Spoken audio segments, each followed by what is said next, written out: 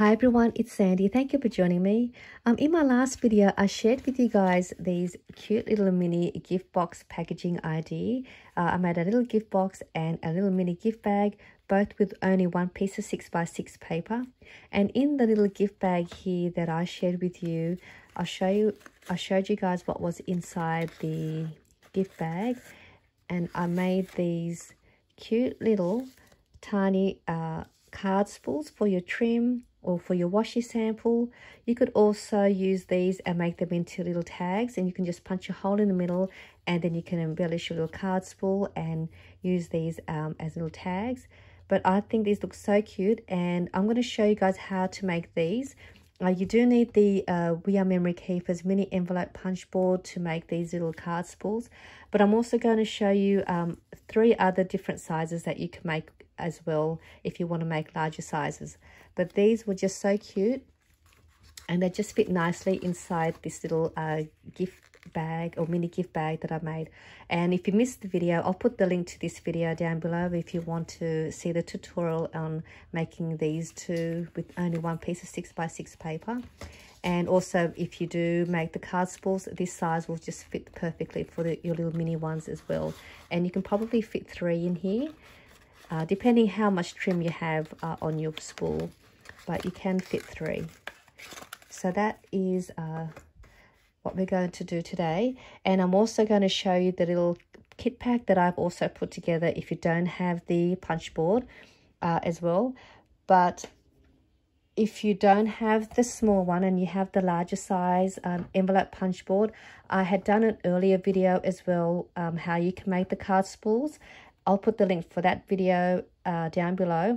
And I think with that video you can make a small size or 2 small sizes and a larger size with only one piece of 6x6 paper. And then I'd also had done an earlier video when I first started YouTubing as well for a larger size card spool. Again, I'll put the link to that video.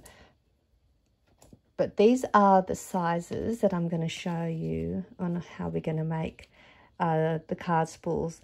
I did 4 sizes actually, but I was quite happy with these 3 sizes, but I'll show you the 4th size as well in case you want to use those measurements. But look at these, aren't they cute? And I also used die cut with a view paper to make the card spool. It's double-sided paper, and I think it's heavyweight paper, so with the one piece I'm quite happy to just use that to wrap my trim around. But if your paper is a little bit thinner, you can cut 2 of these and then back the paper back to back to make it a more sturdier card spool, so it doesn't feel flimsy or lose its shape. But with the die cut with a view paper, I was quite happy with just one piece of paper. But I'm going to show you the sizes that we're going to use and the other size. So the little one is 2x2 in size, and the next size, which is this one, it's 2x3 inches. The next one, which was the one that we're not going to punch out, but if you like this size, you can cut this at 2.5 inches by 4 inches, and then it's punched at 2 inches, which I'll show you what that means. This one here is the larger size, and this is the one I was happy with. It's 2 3/4 inch by 4 inches, punched at 2. This is a great size for your more larger length trim where you want to, it's quite thick like I have here. So these are the 3 we're going to use. And what's great about the 2x2, so this is how it looks like without the trim on there. So with the 2x2 size card spool, you can make 9 of these card spools with one piece of 6x6 paper. And if your paper is thin, again, just cut up another set and then just back the paper together. But that's so good. You can cut 9 pieces of these little card spools, and you can still wind a lot of your trim around this one here. And double-sided paper is great too, because you get to see the other side of the print as well. But let's go ahead and let's make the small one first. And you can just use your scrap papers as well, because you don't need a lot of paper for these. So I'm going to grab my little piece at 2 by 2 to make the little small one. And what we're going to do, you're going to line your paper, the edge of your paper, onto the edge of the notch, which is just along, just along there. And we're going to punch this down. Now my camera's probably going to shake when I punch this down, so I do apologise. So we'll punch that. And then we're going to turn it over the other side and do the same to the other side along the edge. And then we're going to turn this around and we're going to do the same to the other edge as well.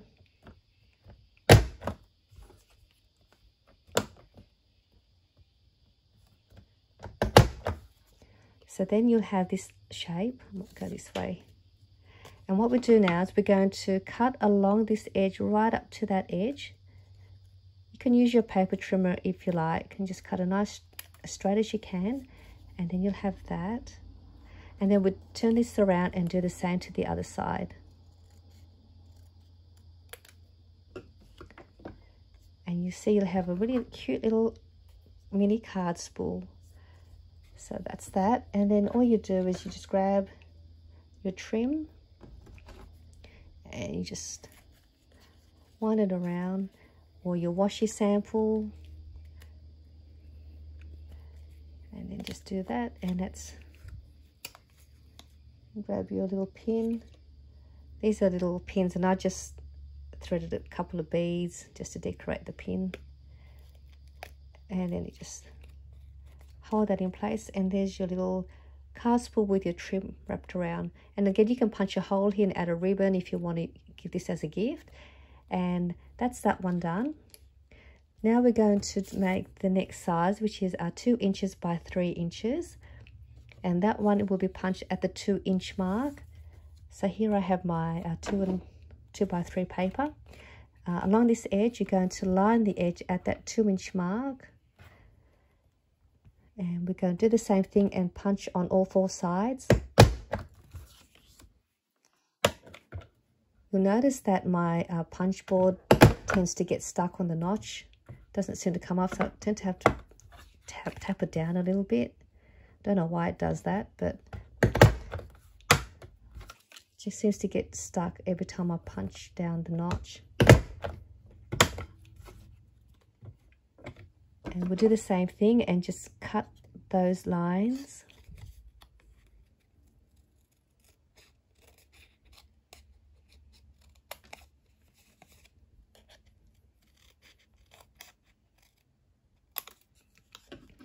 And there you have the 2 by 3 size card spool, which is this one.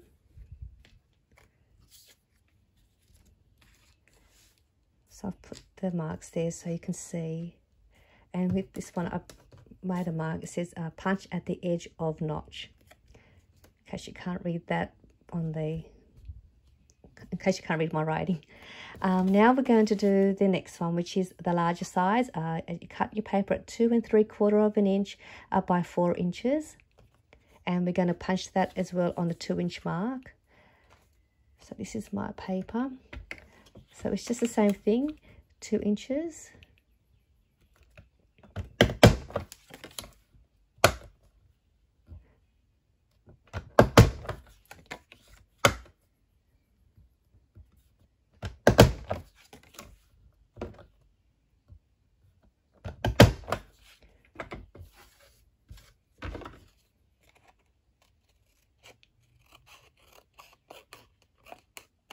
And this is for your larger size. So what I kind of found out is that you can probably cut your paper at any length and any length, any width, as long as you punch it at the 2 inch mark. So you get this part sort of shaped in this way. The mini one only works with the edge being punched on the edge of the notch, but any other size you're able to punch it or line the paper at the 2 inch mark. So that's just another little tip for you that I've worked out. But that is for the larger size. to make the larger spool size for this one. And it was pretty easy to make. I hope you enjoyed this easy tutorial.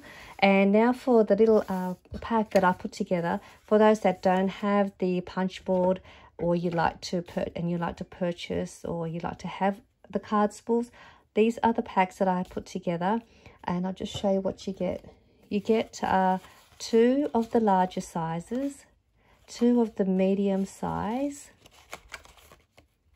and 3 of the mini spool, or the little mini card spools. And on the listing, you'll have 2 options. You will be able to purchase, you can either purchase a coordinating set of a random pattern print paper, and you'll also get a matching packaging bag that I've also made, with some little crochet string to keep it together, and a little gold heart little tag. So the option is you can have a pack of 7 of the coordinating paper, and this is like another set of a coordinating set, or you could get you can have 7 pieces of random double printed paper as well, with a matching gift bag to go with that as well, with the trim and the heart.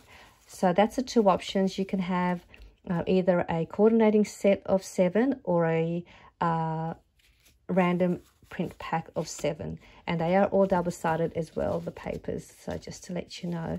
And that's listed in my shop now. And you can also just use these as a template if you want to make your own. Just cut around the edge and then just freehand it with a pair of scissors as well, so you could then use these and remake some more of your own. But this is my measurements for the little spool with the mini punch board. So I do hope you enjoyed this video, and I'll see you all soon. Bye.